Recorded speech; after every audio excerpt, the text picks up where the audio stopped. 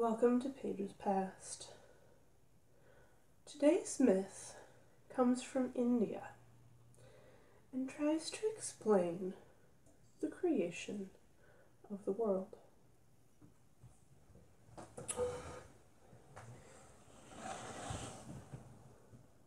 From time to time, the universe dissolves.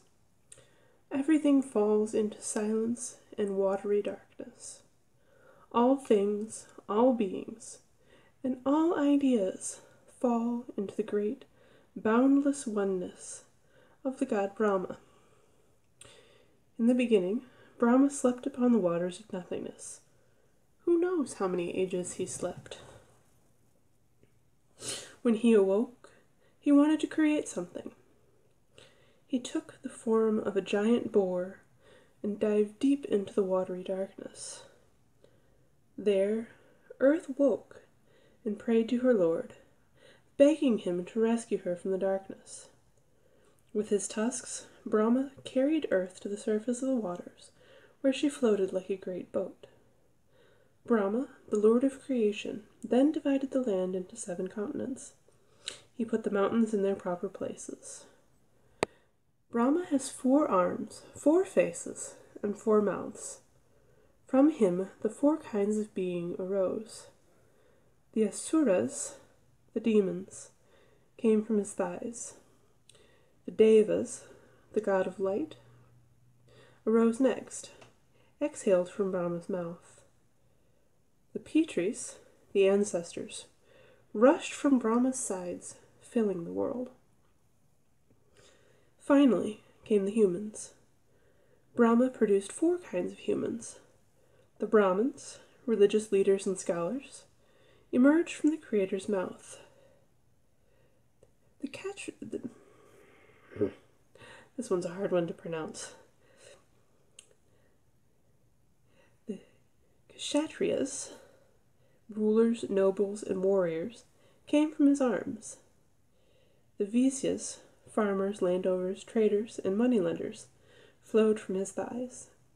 And last, from Brahma's feet came the Shudras, artists and laborers. Who can sing all the wonders Brahma created from his divine body? From his mouth came speech, which allowed people to reveal their thoughts and hear the thoughts of others. From Brahma's unknowable mind flowed the Vedas, the sacred books, bringing history and guidance.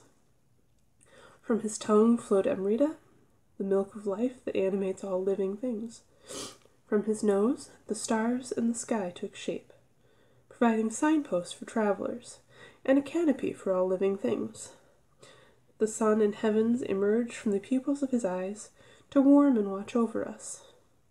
His ears produced places of worship so that there might be dignity and places to honor the gods. Clouds and rain flowed from his hair to water and nourish the soil. When all things had again been assigned their proper place, Brahma, the creator, assumed the form of Vishnu, the preserver. Lord Vishnu, like the roots of a mighty tree, supports, nourishes, and preserves all. He governs the universe and is the inward nature of every element within it. And so it shall be until Vishnu transforms into Shiva, the destroyer, who will bring fire to devour the universe.